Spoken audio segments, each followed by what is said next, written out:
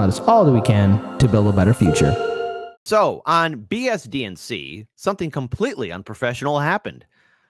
You know, Joy Reid, she got a hot mic moment where it's time to start another effing war. Now, it's not me that's doing the swearing, YouTube. However, I think it's important to understand the context of why we are in this situation, the little bit of a quandary. So before we get to the 19 seconds of pure gold, I think it's important that we understand how we got there. So first and foremost indeed, let's go ahead and pull up this little tweet right here. Shout out to Comrade Misty, Sarcasm Stardust. She does a great show hosting her show on TNT, which is also helped out by Indie Left. Again, doing some great stuff there. Remember when they fear-mongered that Trump was an existential threat that would take us into, you guessed it, World War III? F Joe Biden. Breaking as early as tonight, President Joe Biden will authorize U.S. military action in the Middle East. I remember seeing that tweet as I was getting ready to go to the movie theaters last night. I thought, great. World War III. Isn't that going to be fun? What a great way to start my evening. So let's go ahead and pull up this article here from The Hill. Morning report, Biden urged to retaliate for U.S. Army deaths. So what happened? So 3 U.S. reservists were killed Sunday in a drone strike against a U.S. base in Jordan. But President Biden's options are few to try to halt Iran's proxy forces without inflaming conflicts in the Middle East. Former President Trump and other Republicans say they blame Biden for the deaths of these 3 Army Reserve soldiers from Georgia who died overnight Sunday when an explosive drone reached an American base along Syria's border. In an election year, Republicans accused Biden of being weak on national security, dismissing his pledge to respond to Iranian-supported militia fighters in a time and manner of our choosing. The possible U.S. Retaliations run the gamut of from unsatisfying to highly risky, reports the New York Times. Biden and his advisors for weeks have been on guard against potential U.S. casualties, aware of mounting odds and the administration's failed efforts to stop Iranian-backed Houthis in Yemen, as well as thwart other foes in the region, some of whom are not controlled by Iran but exploit its support. Iran denies the role. So great. Another war. Isn't that fantastic? So let's talk about that hot mic moment now. Joy Reid from MSNBC. Take it away. Over the weekend, President Biden said he's ready to take action if Congress is serious about solving the border issue. If that bill were the law today, I'd shut down the border right now and fix it quickly. And Congress needs to get it done. Starting another fucking war. Wait, hold on. I heard something. Did you hear something? I don't think any of you heard that. I'm sorry. I'm supposed to be professional here for Hard Lens Media. And Congress needs to get it done. Starting another fucking war.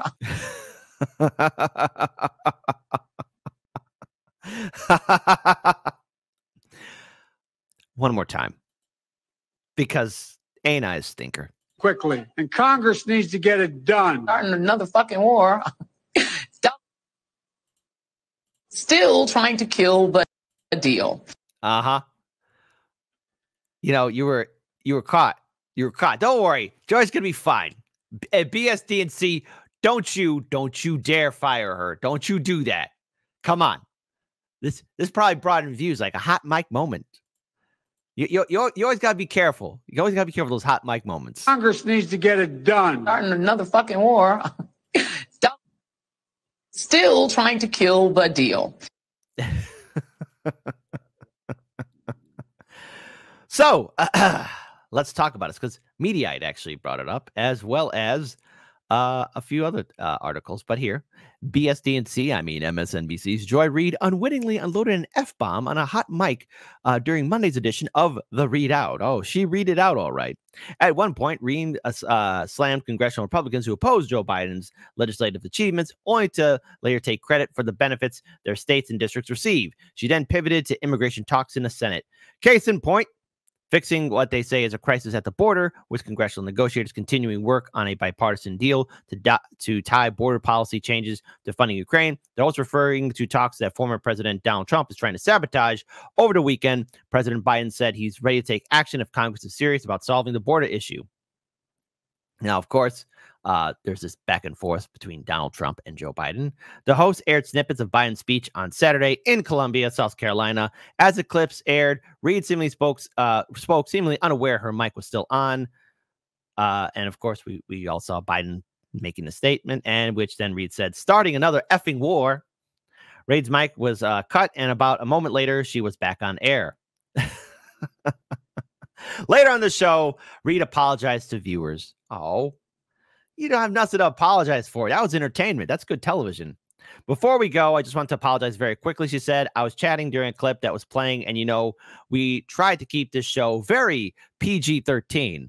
Oh, really? Okay. So I just want to apologize to anyone who is listening to my behind-the-scenes chatter. I deeply, deeply apologize for that. By another effing war, Reid may have been referring to the increasing tensions in the Middle East, which have no doubt been exacerbated when 3 U.S. soldiers were killed in Jordan on Sunday by what the Pentagon said were Iranian proxies. Oh, Reid, you don't have to apologize. This was good television. Who doesn't love this? Who doesn't love this? And Congress needs to get it done. Starting another fucking war.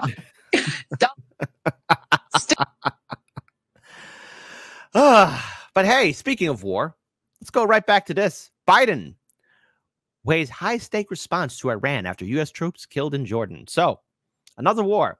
So we got Ukraine, we got the crisis in Gaza, we got Yemen, and now potentially Iran. You know, there's so much I'm pretty sure you at home and everybody else around the world wants to do. I mean, no one wants to see the nukes be flying and the mushroom clouds be exploding in the sky. I mean, come on, who wants to see that? No one wants to do the uranium dance. Come on. No one wants to be vaporized out of existence. Trust me, folks. There's so much better things we could do. Like, I don't know, finding a hobby, going on vacation. I know, vacation in America. What is that? Hanging out with some family or friends, or hey, maybe even playing a video games, or making yourself a nice succulent meal, something delicious and nutritious to eat. But hey, we got time for war. Our politicians, being the sociopaths that they are leading us down to this destructive path. So the killing of 3 U.S. troops in Jordan by a drone strike carried out by Iranian-backed militia groups has added kindling to what is already a violent situation in the Middle East, increasing pressure on President Joe Biden to send a message to the leaders of Tehran. So, as we all know, unfortunately, 3 U.S. service members did die. Iran is saying that they did not do it. But looks like, you know, no matter what's going to happen, this administration is going to try and take action or do something to add more fuel to the fire. Going on to say, we do not seek another war. We do not seek to escalate, but we will absolutely do what is required to protect ourselves and respond appropriately to these attacks. National Security spokesperson John Kirby told reporters on Monday. Biden has pledged to respond to the latest attacks in a time and manner of our choosing. Say it with me, folks, especially for the people in the back. What could possibly go wrong? But adding to that, I want to pull up this tweet here from Jimmy Dore, who retweeted this.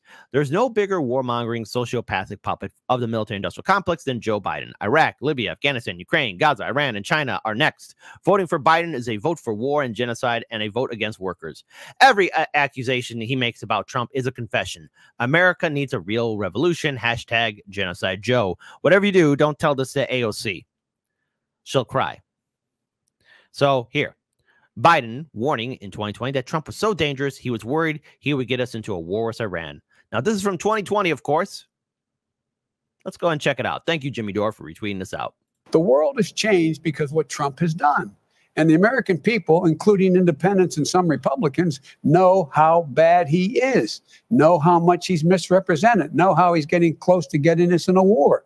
I said, as the walls close in on this man, I'm worried he's going to get us to war in Iran. Unfortunately, I may have been right. And it's you. It's you that's doing it. You. Joe Biden. Under your administration, we have entered into so many new conflicts. Now, Trump is no saint. I will not sit here and praise Donald Trump because I'm not a Republican voter and I'm not a Democrat voter. But in comparison, and I say this as somebody who is politically homeless at this point in time. This will probably be my last election cycle I will be voting in. And no, I won't be voting Democrat or Republican. I'll be voting independent, third party. That's my plan. And yes, my vote for a third-party candidate is for a third-party candidate, not for any other member of the two-party system. But I want to make this very clear. As someone who has to give commentary and analysis to our current political sphere, everything that Joe Biden was screaming about and crying about in regards to Donald Trump is projection. Because under his administration, everything that he said that Trump was going to do, he has done. And it's more than just a war. It's the crumbling economy. It's our crumbling infrastructure. By the way, those kids are still in cages. There's a border crisis. There's a lot of political and economic instability in this country. Now, do I think any president can save this situation? No, probably not.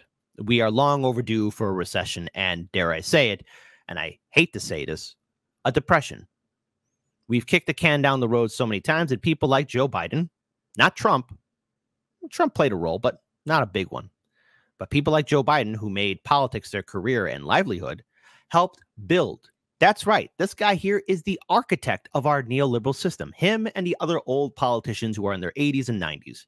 It's people like that built this economic system. It's people like this person here, Joe Biden, who built it. Now, somebody like Trump, hey, they survived in it. They knew how to thrive off of it. But he is not the architect of it. And all this talk about how Trump was going to lead us into World War III. How many wars now are happening under Joe Biden? I mean, we got this proxy war in Ukraine right now between Ukraine and Russia. We're giving arms and ammunition to Ukraine. And one wrong move, let's say on the U.S. part.